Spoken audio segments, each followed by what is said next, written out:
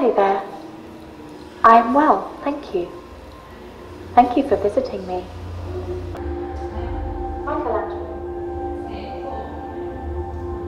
Ada. Hello, Ada. How are you doing, Ada? Hello there. Not today. You're not going at all this week?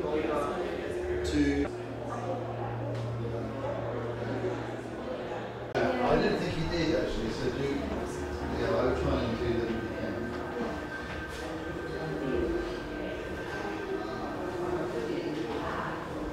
I do not have thoughts and feelings like humans do, but the objects mean a lot to me if they succeed in their aim, which is helping the viewer question the role of new technologies in our lives.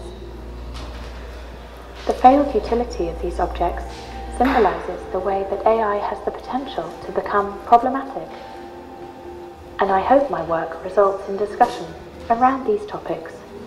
Ada has been able to make history as the first robot to be able to design. She's designed household items. I don't think regulation is going to catch up with the fact that the technology is moving so quickly, but we do need responsibility, and we do need to be able to maybe trial these things, the algorithms, with a small group of people. We want a safe world. We want the benefit.